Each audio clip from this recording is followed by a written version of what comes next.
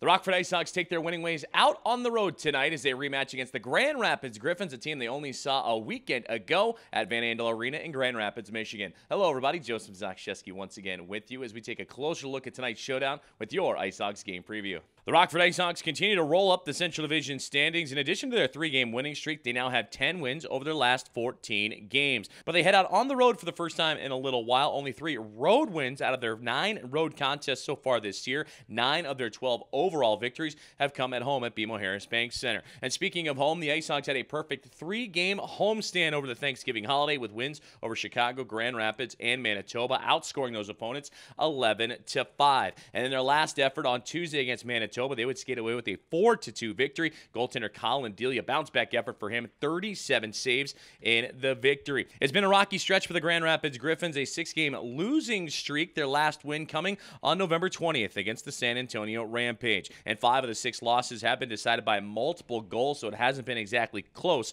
for this Griffins bunch, with setbacks to Milwaukee twice, Chicago twice, Manitoba, and the IceHogs. And their last effort on Wednesday against the Chicago Wolves here at Van Andel, they would fall 5-2 in that one. Chicago able to race out to a 4-0 lead before Grand Rapids would find the score sheet. Griffins leading scorer Chris Terry has been kept quiet lately. He is still tied for second in the American Hockey League with 27 points, but only has 2 goals and an assist over his last 8 games. Head-to-head tonight is the 5th of 10 meetings between the two clubs this season, with the IceHogs a 2-2-0 standing, and Rockford has come away victorious in each of the last 2 meetings. They just hosted Grand Rapids last Saturday at BMO Harris Bank Center, skating away with a 3-1 victory. Mackenzie Entwistle would have a goal and an assist in that game. But it's been a home series between the two clubs. The IceHogs have now won 12 of their last 14 games against Grand Rapids at the BMO in Rockford, whereas the Griffins have seen a lot of success here at Van Andel Arena. That's where one of their 2 wins have come this season against Rockford, and they have now won 21 of their last 29 games against the IceHogs in Grand Rapids, Michigan.